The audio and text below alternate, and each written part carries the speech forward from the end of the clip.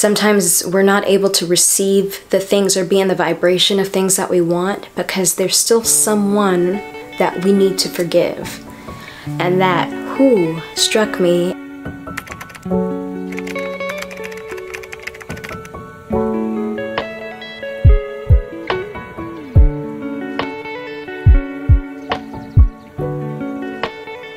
If you have a father that was absent, you should watch this video. If you have a father that was present but just wasn't able to show up in the best way that you feel possible in your development, this video is for you.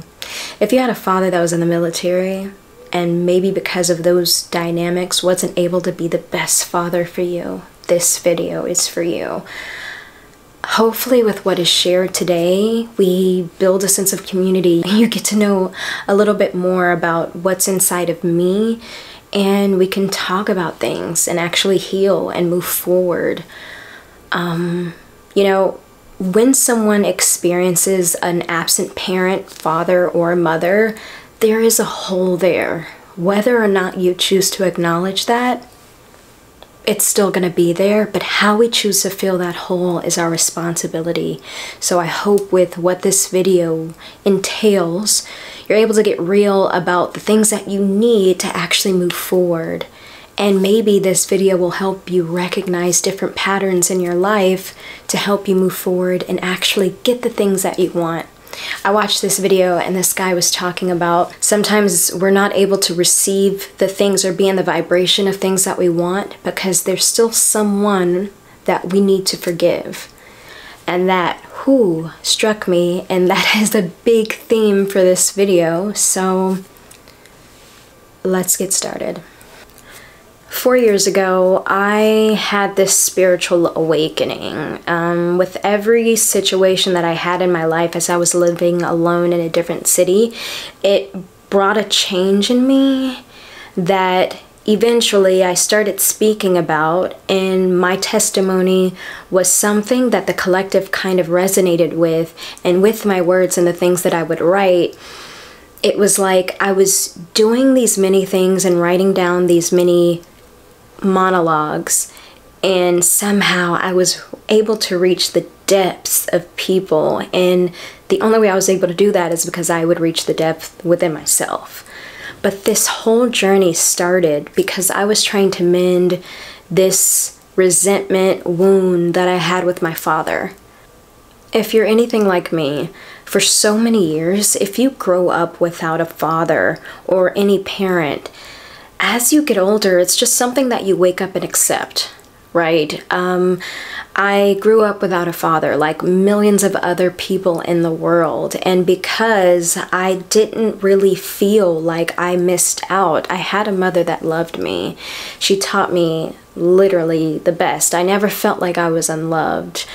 You know, there was nothing that he's actually taken away from me outside of his presence, that I never really felt like I needed him. I've spent so many years without it.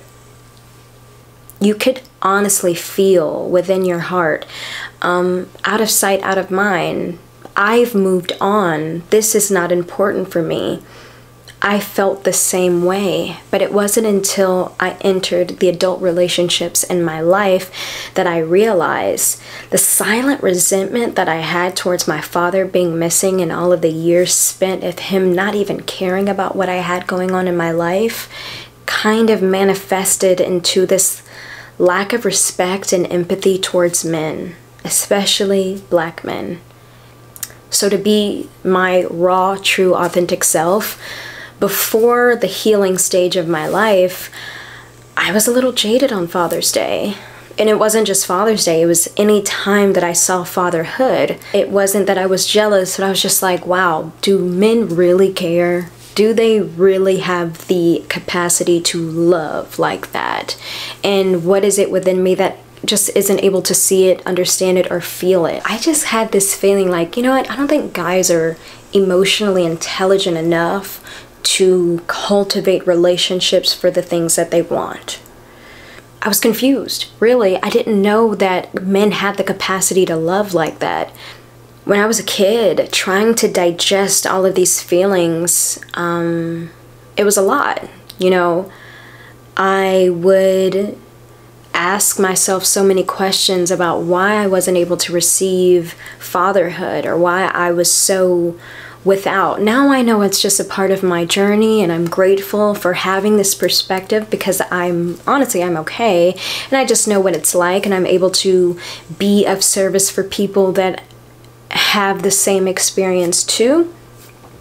But when I was a little kid, I developed so many insecurities about my academics, the way that I looked, and all of those things were probably the reason why my father didn't care, you know. And of course that was not true, but who could tap into the mind of a little girl and be able to get her to express those things when she probably couldn't really articulate that for herself?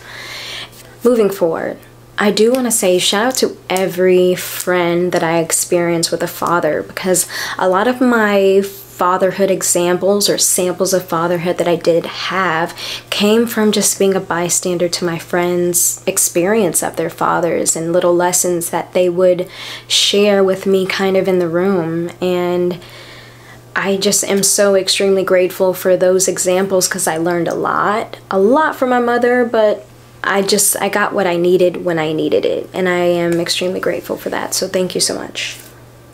When a child has a parent that is absent, they either do one of three things.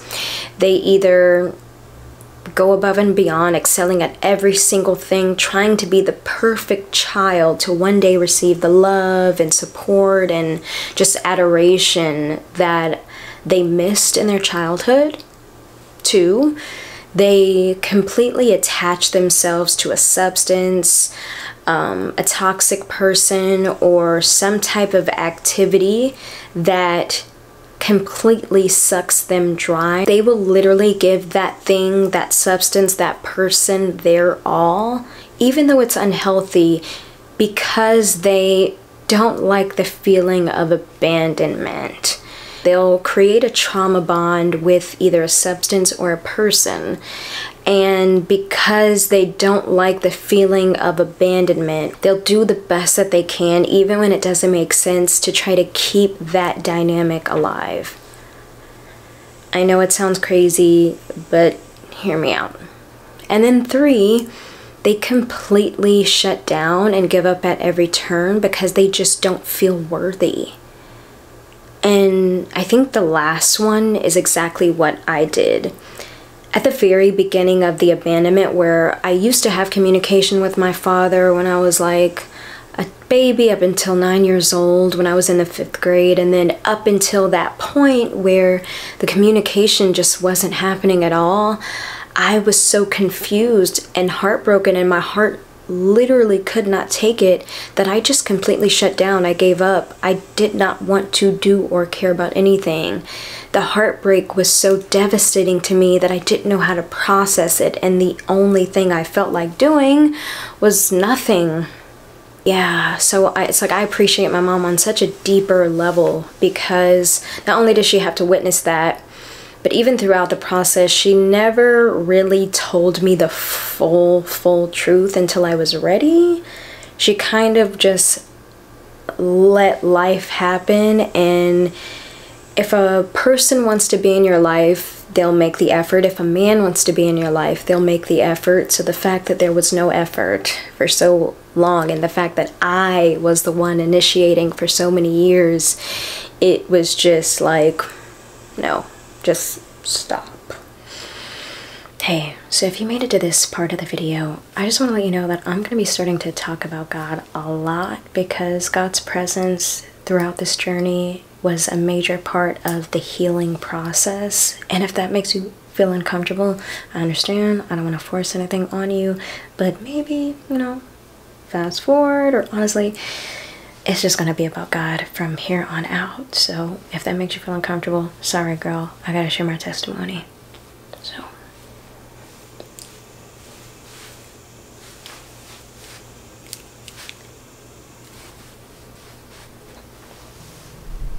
So I initiated contact with my father. I knew that because this journey to healing was for me and solely me, I needed to extend that olive branch. But I'm not gonna lie, in the early stages of me doing that, I felt extremely ashamed and like it was something I shouldn't be doing.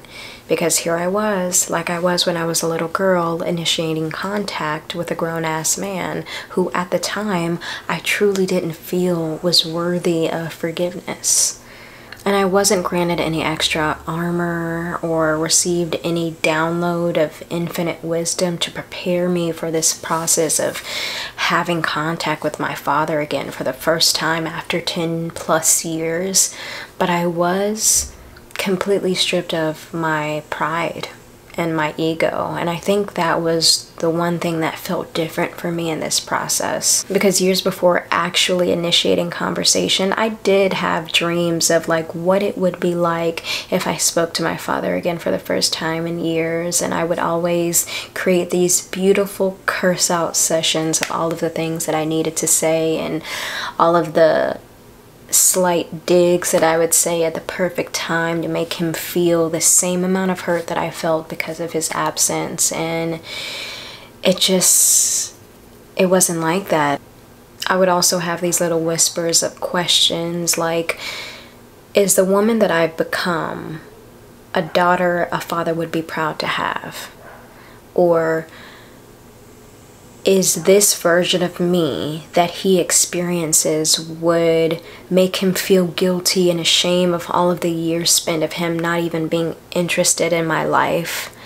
And slowly, as the time approached for me to call him and us to have this major conversation, it just kind of subsided. I think I so desperately wanted to be obedient to what I feel like was God calling me to become the better version of myself, that I for once had an intention that was bigger than me. It was for my legacy.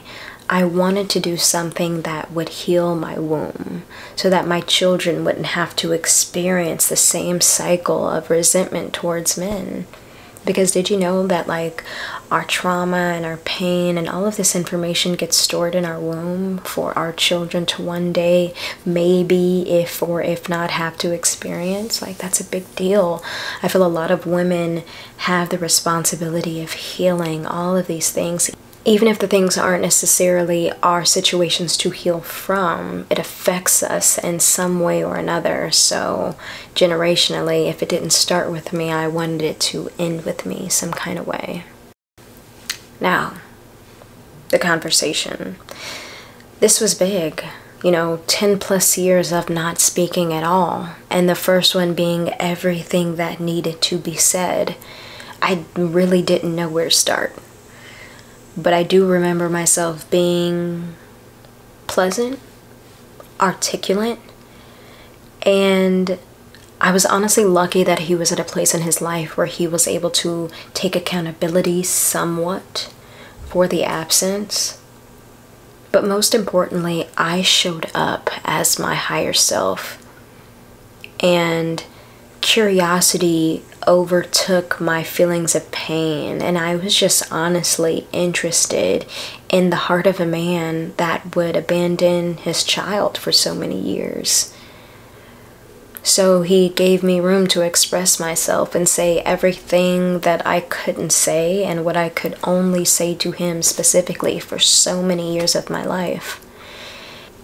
For the first time, the heartbroken little girl in me was able to take the full front and exist and maybe cry and not have to necessarily be the bigger person, because I had already been that for so many years when I agreed to just disappear from his life for so many years.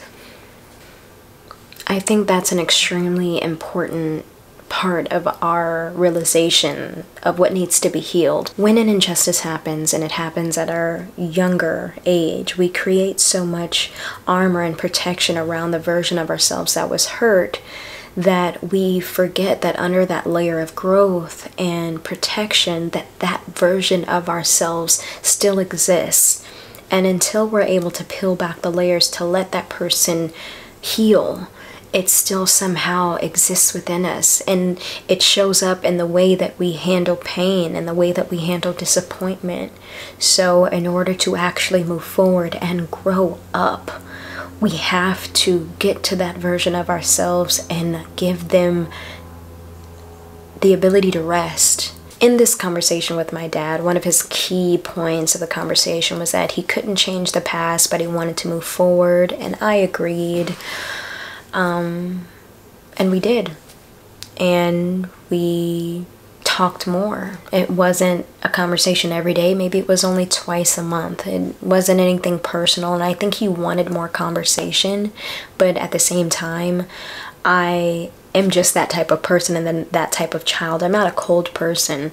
I'll have a conversation with whoever. I'm just not going to call all the time. I don't even do that with my mom, and that's who raised me my entire life. I'm just so present in my everyday life that I just take it one day at a time, you know. And it's not that I don't care or anything like that, but once a person has built a dynamic and I've grown up not talking to that person for so many years, it is normal that a person is just not used to talking to them or is not making it a priority. And I think he understood that. But in conversations with him, they were mostly great conversations. Now, I will say there were so many deep dives that I wanted to get into just to know the real depth that my father had within him, but I really wasn't able to get there. And for a while that used to disappoint me, but then I had to realize that I have to accept my father for who he is, and I completely understand that. And it also allowed me to see that this idea of my father that I had in my brain was much like the idea of my relationships romantically. They were completely unrealistic. And I think I did so well at creating this fantasy version of what I thought the relationship of my father would be, that when I had conversations with him and I realized I just was not able to have that.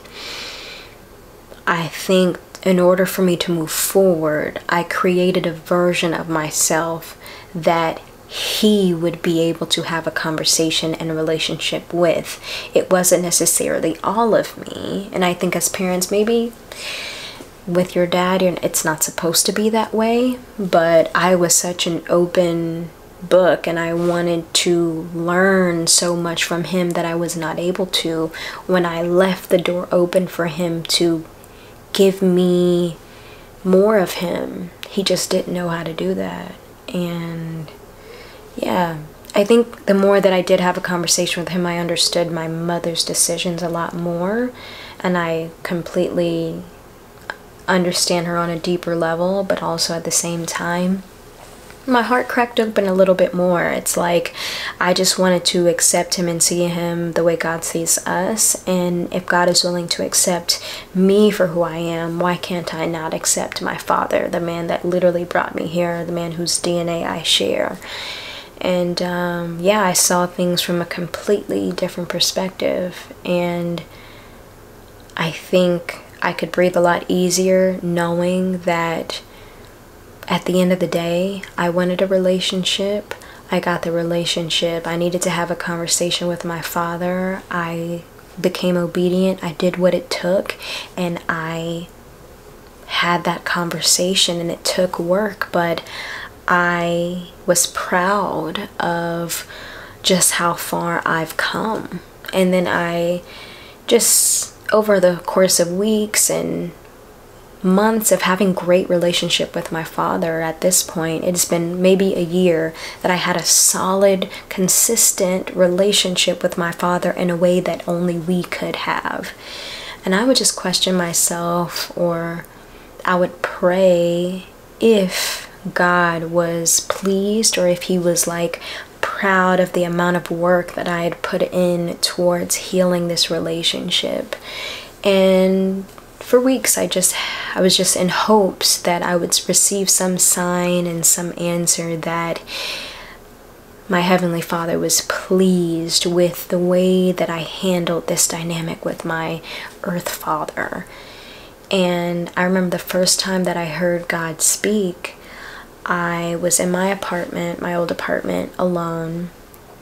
And I was having dinner at my little dinner table, and I just started to pray over my food. But this time I did it in a way as if he was like sitting at the opposite end of my table, and my eyes were open, and it was like I was having a dinner party, and I was basically, it was God's birthday, and I was talking, having this speech, and like speaking of all of the things that I'm grateful for, but most importantly, expressing my gratitude for where the relationship with my father has gotten to. You know, I was finally able to have laughter with my father again, and that was something that I never dreamed of having. So I sealed my prayer, and when I did that, I could hear a voice in my ear say, "Is that all?"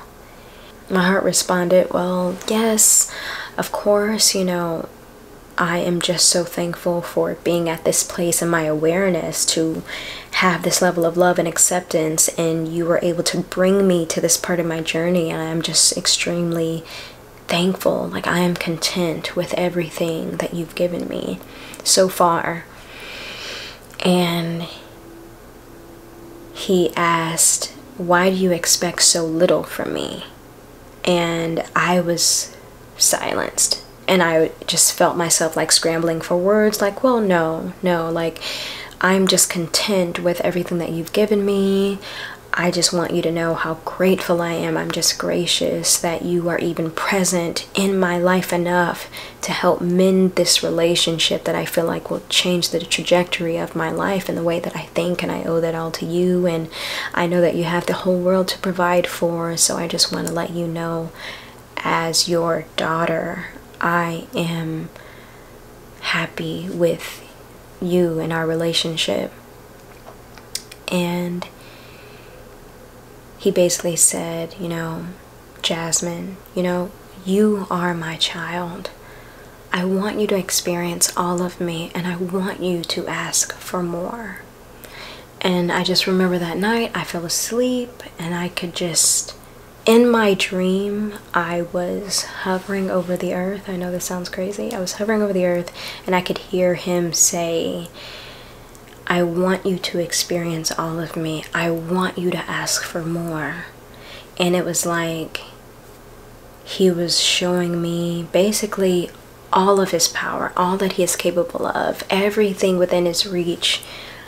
I also am an heir to. Like, it was the most amazing experience that I've ever had, and I was completely different after that. I remember I told everybody that I loved, that I had this super profound experience with the divine and my father, and like, of course they thought I was a completely crazy, but like, until people are honest about the situations that happen that are super, maybe metaphysical, but just ultimately spiritual, that's what God wants, is for us to be a little bit more transparent about what those experiences are. Because so I'm always going to be honest about that, and that situation changed me. So yes, I woke up, I was completely different. It was like, not only did I want more, it was like I knew God wanted me to have more. So that level of support behind just starting to ask for more, wanting more, it was like life was breathed into me, and I had this just energy for life that I'd never had before. So I started to do more. I started to use my voice. I started to want more. But when I wanted more for myself, I wanted more for my relationships, and I wanted more for all of my relationships, and I was given the permission, so there was nothing stopping me. But in order for me to see that I needed and wanted and really deserved more, I wasn't able to get that. And I'm telling you, the minute that I asked for more, which was the bare minimum in my relationship, it hit the fan. And it was always meant to. And it's crazy when you realize how much you've settled for, it makes you sick. So the fact that I was in a process where I was healing all of these things, and you would think that it should make you happy, but all it did was bring me disgust in everything that I chose, everything that I thought was love. And yeah, I wanted more for the relationship with my friends. I saw how much I allowed these weak-ass people in my life to call me their friend when they were nothing but it. And when it's like, after that experience, I was low-key in a war. It was like I realized how much my life was a battlefield full of not necessarily my enemies, but full of people that were not in it with me. And thank God for revealing that for me with just a word. But any sign where my discernment was telling me this is not for me, I had to flush it out of my life. So spiritually, I was graduating, and God was pleased with me. Like, I feel so emotional saying that. Like, I was one of the lucky ones where God actually showed me who he was, and that he was actually happy with what I was doing, and he granted me this breath of life to continue on. I asked for it, I got it. Crazy, right? So spiritually, I was graduating, but my physical life became on the rocks. The friends that I had for support, the friends that I had for years, the relationship that I had for years, my dynamics were falling apart, but they needed to fall apart because I was in something that wasn't necessarily healthy.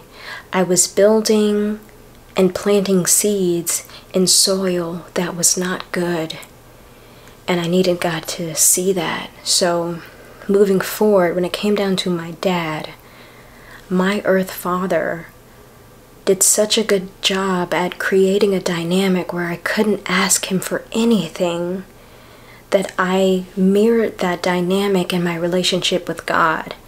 And because I felt so uncomfortable with asking for things, I truly felt that my dad maybe thought that I was greedy and thought that I wanted to use this relationship with him so that I could ask him for something. And at this point, we had been great for maybe a year and a half. I'd never asked him for anything. Even if my life wasn't perfect and he would ask about it, he was never really jumping to help me. And I never felt anything about it because at this point, you know, I'm almost 30.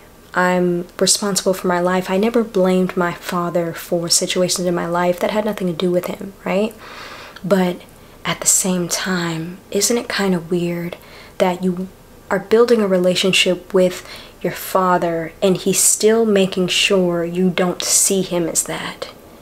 So when it came down to God, I felt that it was kind of heartbreaking for him to want to give me a certain love that I closed myself off from receiving because my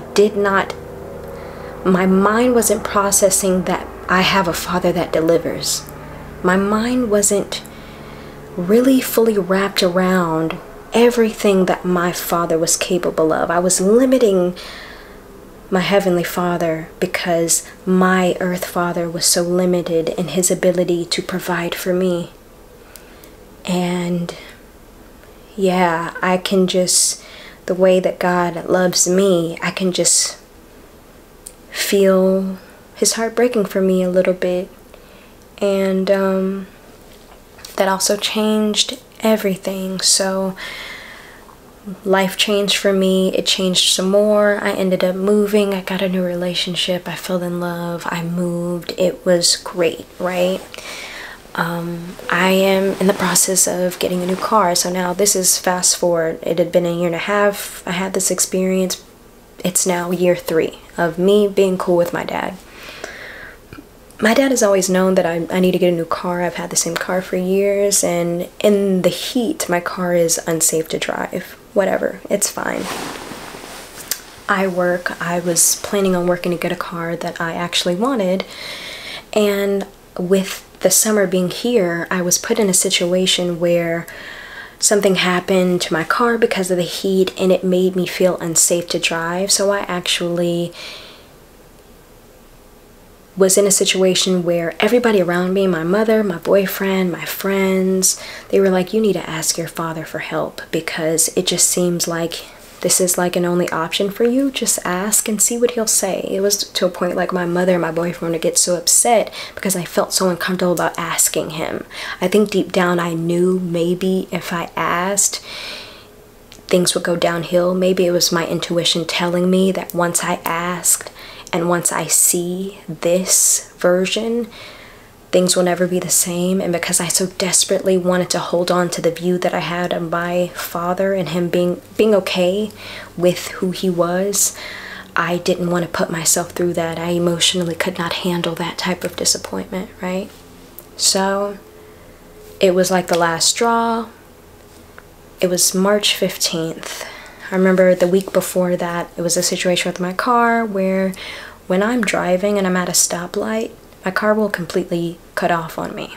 And I will have to do whatever I do, try to pray and do all of the things for it to cut back on so I can actually drive forward. And it's completely not safe. It happens also when I'm coming out of a parking lot. If I'm waiting for other cars to pass by, my car will completely stop in damn near the middle of the road. Okay, it's not fun for me. Anyway, I called my dad and I said, hey, you know, I've been experiencing things with my car. I know you know that I've been in the process, but right now, because of the situation that happened with me last week, I just truly feel unsafe. Can I receive your help? I'll go half. I'll pay you back. I just need something that's safe right now. And I said, you know, I understand that may be a lot to ask from you. I just wanted to extend that and let you know that I was in need of help, because this is just really my only option. So just please let me know if you can, or if you can, I'll be here. He told me that, okay, well, I'll ask my wife and then I'll get back to you. Now, his wife, this is a woman who, throughout the process of us rekindling our relationship, we've never had a conversation. So in the 3 years of us getting to know each other again, there's never been a moment where she said, oh, I'd like to have a conversation with her. This is your daughter. Let's talk. Like, let me meet her. And she also has a daughter that's 5 years old. So I didn't really say anything to that, but I understand you have a partnership with another person. You want to have a conversation with them before you do anything. So I get that. Now, again, I said that was March 15th. It is now July 2nd. So in between that time, I was waiting for a text message, a call, an email, something. I think I was expecting for him to say that he just could not help me. When a person asks for help, they know that there's a strong possibility that that person just cannot help you. Like, I know when people ask me for help and I can't help, I'm sorry, baby, I can't help you. But I'm gonna let you know that I think the fact that my father hadn't said anything for so many months, it just, like, as the days went by, as the weeks went by, as the months went by, I'm just like, wow. I just started to feel like kind of how I did when I was a little girl again, and my dad kind of chose to just stop talking to me. And I think because there were so... Remember when I talked to you about the version of yourself that needs to be healed underneath the layers of protection and things like that? Because through conversations with my dad, I started to be more vulnerable, right? Those layers of protection in the process of getting to my father again kind of subsided. I didn't realize how vulnerable I left that version of me until she became disappointed again. And it just broke me. And it's like that I think was God, because I needed to learn how to move on and move forward when I am disappointed. And even when I had conversations with my father, the reason why the conversations went so well for him and for me is because I created a version of myself that was no longer able to be disappointed by him, truly. And when I got real and God gave me the space to really start asking for what I wanted, and when I was given the permission to live in a full existence, I was put in a position where I had to see whether people would show up or not. And when it came to my father, him constantly dropping the ball, it did break me. I remember even having the conversation with my mom about it. I kind of lashed out at her a little bit because I so desperately did not want her to be right.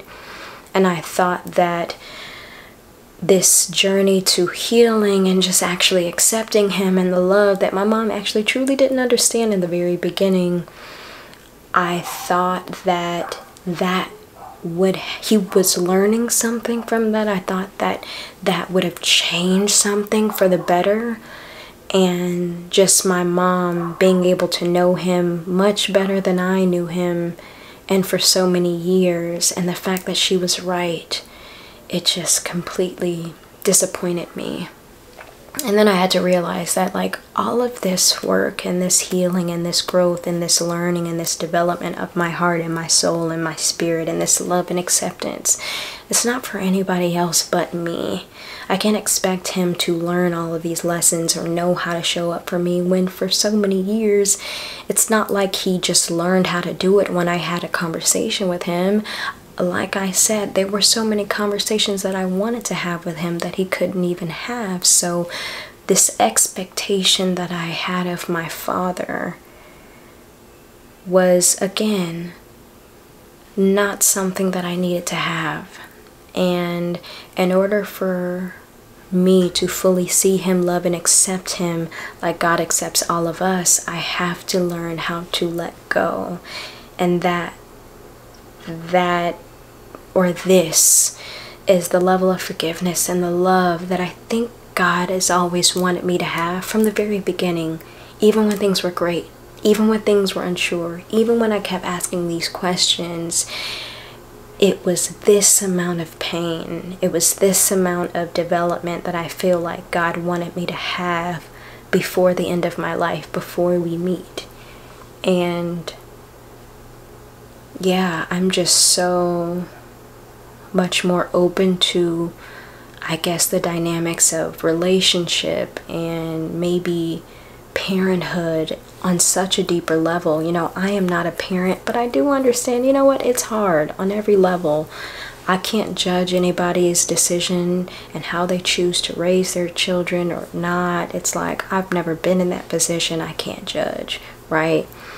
So what I can say is, once you start to see, accept, and love people the way that God sees, loves, and accepts us, once you experience the level of pain and disappointment and heartbreak that comes with acceptance and truly feeling it in your heart, are you able to actually feel okay? And I know that sounds backwards, but before this whole situation with my car, I thought I had it all figured out. I thought I knew more than my mom. Like, oh girl, trust me, I'm on this healing, I'm enlightened, I'm spiritual, girl, I'm all of these things. But it's like, no, like I had to fall flat on my face in order to really heal. Yeah, I had to fall off of this cliff in this journey in order to be fully carried and accepted and had by God. And I know that if my dad decides to call me, I'll answer and I'll be already provided for and it'll be fine. I don't even think he thought far ahead enough to know how much his choice to not say anything to me, how it would have affected me, even as an adult woman. But I just know the importance of a present father, and because I thought I had that, and when I realized when I actually needed it, I didn't have it, it hurt. But I'm not going to allow it to harden me. And I think having this real conversation about what my experience is with parenthood and how I'm not allowing my parents to steer my life in a way that whatever they did to me, good or bad, is not going to result in how I choose to live out my life, is extremely important. I love both of my parents. My mom on such a different level, because she was my sole provider. She was my sole parent, you know. She actually did the work. So there's that. But at the end of the day, I am no longer allowing my father's decisions to affect how I treat all men, because they don't deserve that. You know, there are some great fathers out there. My future husband, the man that I marry, is going to be a great father to our children, and I'm just blessed that now I have the lesson and I have the experience of life to know the difference. I know what to watch for, and I think that's really all you can ask for. So yeah, thank you so much for allowing me to express that. Let me know where you're at in your journey. If, you know, you're in a process of healing one of your abandoned parents, or if healing isn't even an option and you don't have the luxury of maybe having the conversation, if they're here, if they're not spiritually, if you have to have the relationship that way, let me know where you're at with it, or let me know if there's anything that I said that resonated with you. I'd love to hear it. Do not forget to subscribe, like, comment, share audio with anybody that you feel like would resonate with this video. Thank you so much for your time, and I will see you guys in my next video. Bye.